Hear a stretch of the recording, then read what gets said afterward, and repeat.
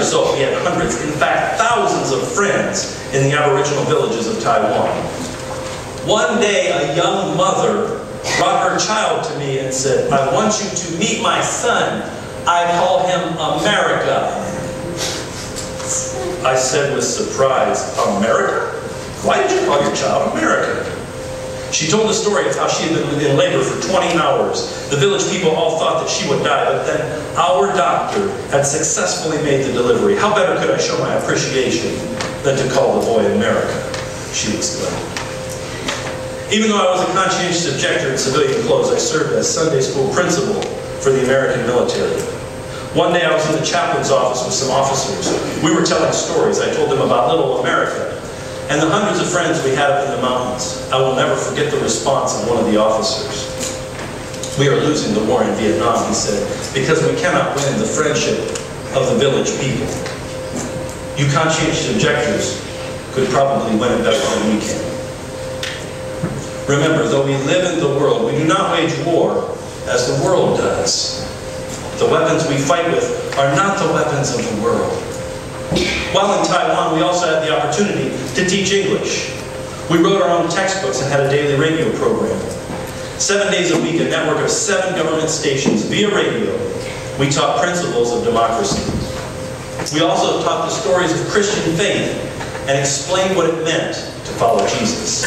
The country was under martial law, and there were some things we could not say, but we said them anyway. We called for reconciliation between Aborigines and mainland Taiwaners. We got taken off the air. We described the difference between the Christian and the Muslim faiths. We got taken off the air. We called for a shift in dollars from military to education, and we were taken off the air. But since it was one of the most popular English teaching programs on the island, we always got put back on again. One day, just before we left Taiwan, a military jeep drove up with 2 men in full battle dress. We sighed to ourselves again and said, "What have we done now?" But they were friendly. They came with a large package, and in the package was a trophy from the Taiwanese government with the inscription, "For helping us fight communism." We prize that trophy even today. We were reminded that though we live in the world, we do not wage war as the world does. The weapons we fight with are not weapons of this world. When I returned to the United States, I prepared a report and sent a letter of appreciation to my senator, Senator Carl E. Munt of South Dakota. I expressed appreciation for having an opportunity to fight evil according to my conscience and the teachings of Jesus. He entered the report into the congressional record and wrote me a letter saying, "I believe you and your team have done more than millions and millions of dollars of U.S. aid." Again, I was reminded, though we live in the world, we do not wage war as the world does. The weapons we fight with are not the weapons of the world. 2 years later, I was serving as a pastor in Oklahoma. I was part of a team who was conducting pre-draft boot camps, teaching 7-year-old conscientious objectors how to fight God's way. One day I received a phone call. "Are you the blankety-blank communist running those boot camps?" I acknowledged that I was directing boot camps for conscientious objectors, but I assured him that I was as opposed to communism as he was. "Can we get together and talk?" I asked. "Blank no," he said. "I've been trained to kill people like you, not talk to them. We'll give you 9 days to get out of town, or we will burn your church down." And he hung up. We stood firm, and nothing happened. At the same time, Jim Smith ran for Congress in our district. In fact, he was elected. But on the day of his election, news broke that he had registered as a conscientious objector during World War II. The veterans of foreign wars were hopping mad. They had voted for him, and now they felt deceived. They called a gathering in a local theater in Weatherford to see if they could keep him from getting his seat. "By cracky," I said, "that would be an interesting meeting to go to." I went and sat in the middle of about 150 very angry veterans. They were so angry that the leader could hardly maintain order. All kinds of ideas were presented. About halfway through, I raised my hand. I hardly believed that I did this, but I went forward and said, "I consider myself a patriotic American. I served my country for 4.5 years in Taiwan as a conscientious objector. I told them about little America and the thousands of friends that we had in the villages. I told them about the trophy that was inscribed for helping us fight communism. And I read to them the letter that I had received from Senator Munt. I don't know this Jim Smith, I said, but I do know that there is another way to fight evil. Perhaps Jim Smith also knows another way. Let's give him a chance. I sat down and all was quiet. You could hear a pin drop. Then, one by one, 4 of those hardened, angry veterans got up and said, "This man has served his country well." One of them even had the audacity to nominate me for an office in the Veterans of Foreign Wars. Nobody wants war.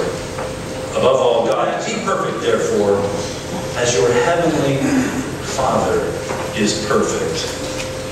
Phil Langan before, borrowed from any number of commercials.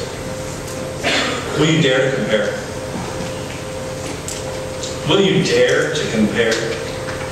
Are we acting like sons and daughters of God?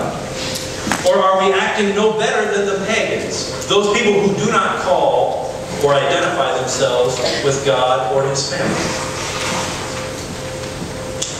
You'll see in the sermon sizzler at the bottom of your outline, with whom do I need to make peace? And how will I do it? Who is God calling you to make peace with this morning? You can make this as broad or as focused as the Spirit leads you.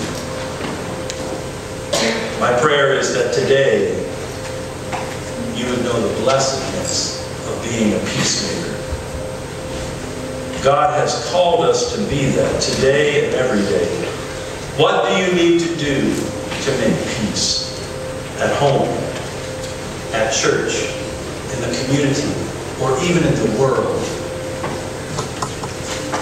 This morning, my prayer is that today you will know who God is calling you to make peace with. Let us pray. Heavenly Father, I thank you that you have called us to be peacemakers. But to call us alone would be so difficult. I thank you, Lord, that you have given us witnesses, those who have made peace in your name. I thank you for the witness of Palmer Becker. I thank you for the witness of Calamitas. But I thank you most of all for your witness, Lord Jesus, as you made peace for us on the cross.